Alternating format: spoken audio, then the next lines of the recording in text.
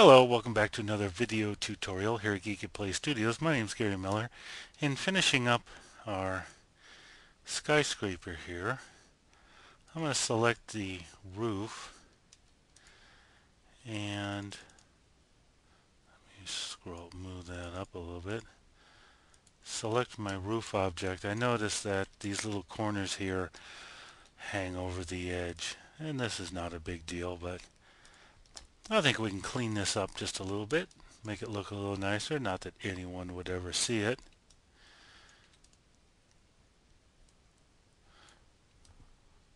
And I'll just bring those edges in, those polygons in, just like that.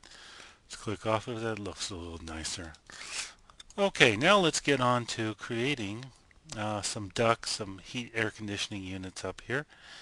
So I'll use my lay-on tool.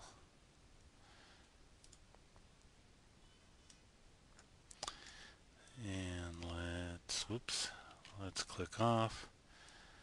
I'll make this a little taller. There we are.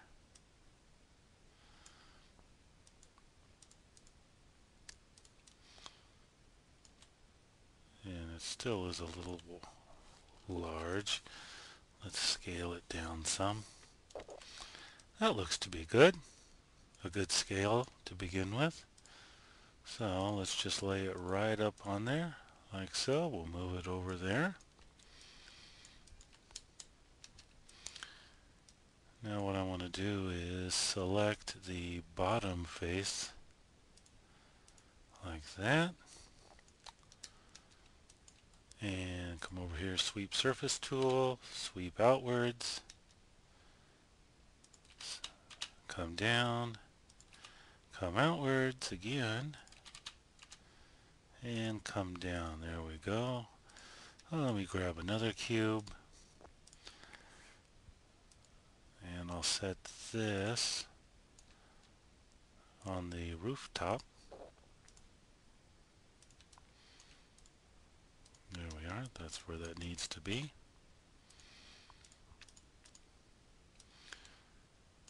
Let's bring this over here. This piece here we'll use for our metal duct work. Let's lay that on there. And now we'll be able to get an idea on scale. That looks good. Okay, I will use the snap align tool, and I'll snap that bottom edge to this bottom edge, and I think I might want to abort that and try that again.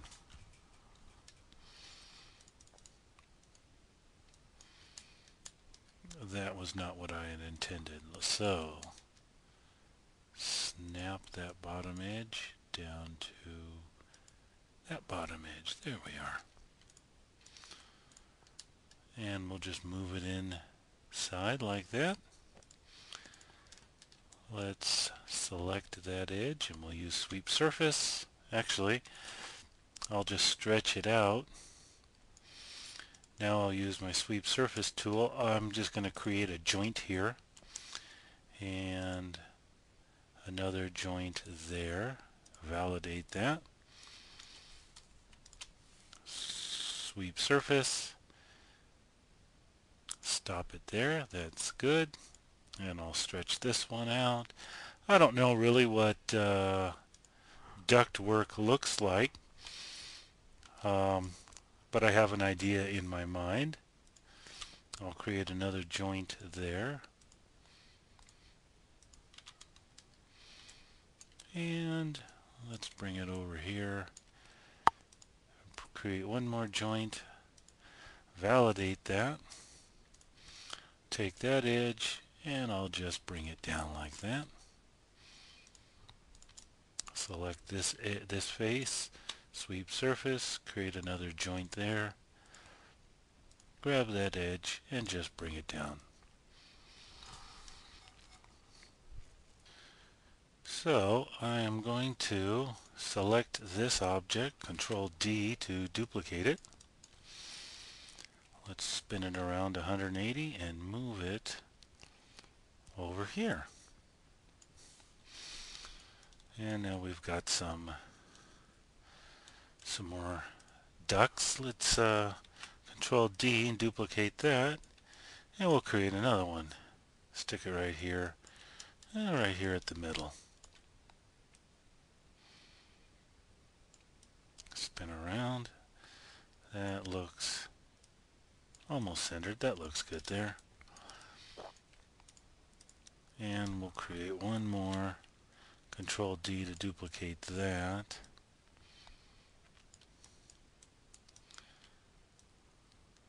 And we'll bring it in here. Center that up.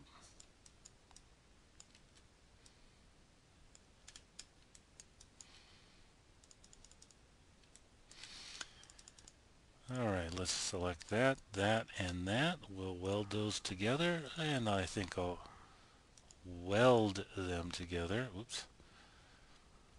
We'll call it AC unit.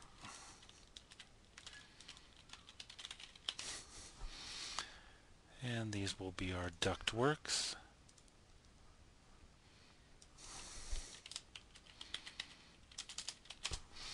And there we go. This is a skyscraper or large scale model building that we created very easily in Hexagon, and we had to do it in components. By that I mean we had to create all these separate sections and then duplicate them and arrange them. We couldn't do it out of one single cube, and I will show you why. Now ideally, if you think about making a building, you would probably think, well, I want it to be, say,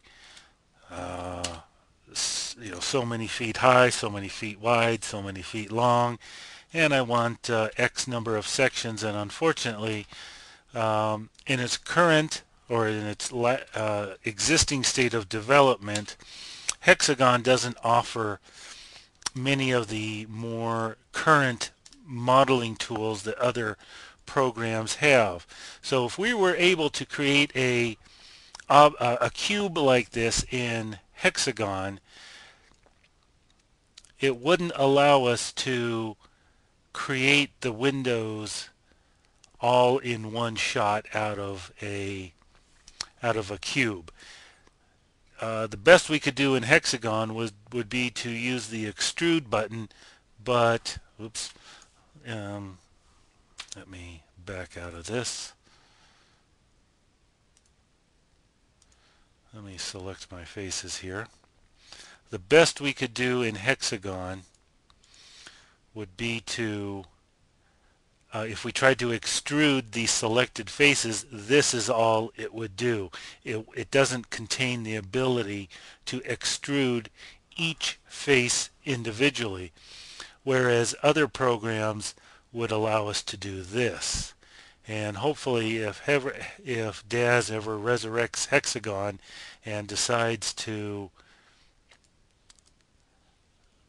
give it some new life by updating it and giving it some new tools and strengthening the tools that it currently has, it might give us this ability. But right now Hexagon just doesn't have it, so that's why we had to create everything in pieces and lay it and piece it all together.